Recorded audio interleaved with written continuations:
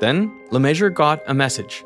The New York Times was trying to reach him. If he didn't respond, they would know something was up. So I mixed a martini for myself, and it's 6:01. I dialed the New York Times.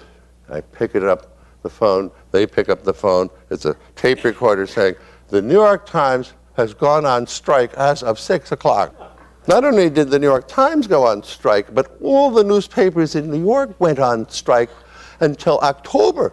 So we had a press blackout, and that was the greatest thing that ever happened. The press was off their back, and the weather was beautiful. The repair work continued smoothly. But late August brought the news everyone had been dreading. Hurricane Ella starts brewing in the Caribbean, and this is the one storm that they're nervous about. The repairs were halfway done by now. I think it was a 1 in 200 year storm that it could withstand, but LeMessurier wasn't taking chances because he didn't know the intensity of the storm, and this was a strong storm.